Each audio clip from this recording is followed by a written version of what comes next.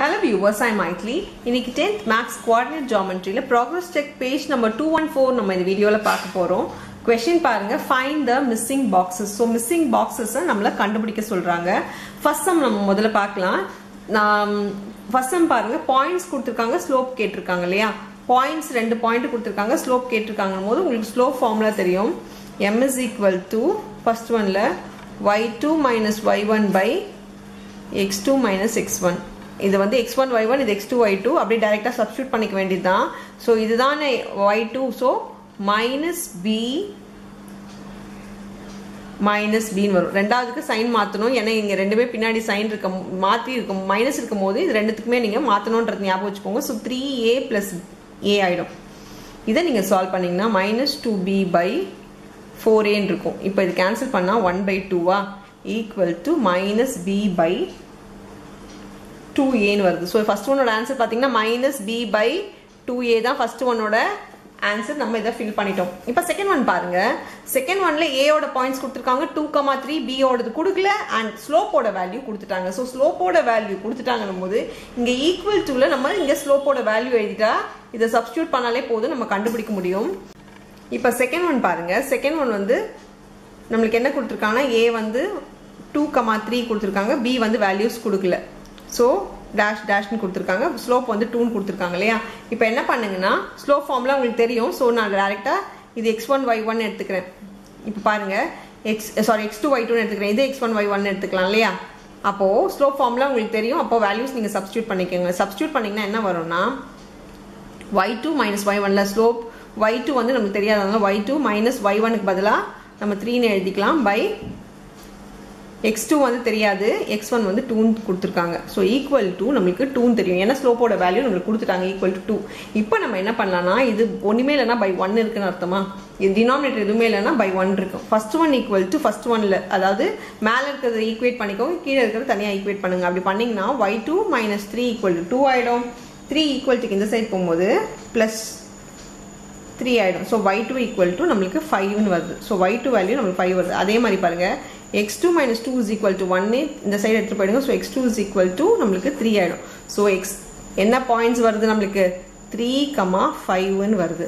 So 3,5 தான் second ஒன்னோட answer. இப்போ தேர்ட் ஒன் பாருங்க.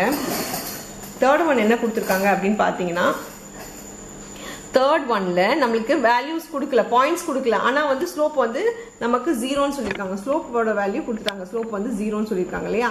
ஸ்லோப் 0னால நம்ம இப்போ பாயிண்ட்ஸ் எழுதிக்கலாம். y2 minus y1 by x2 minus x1 equal to 0.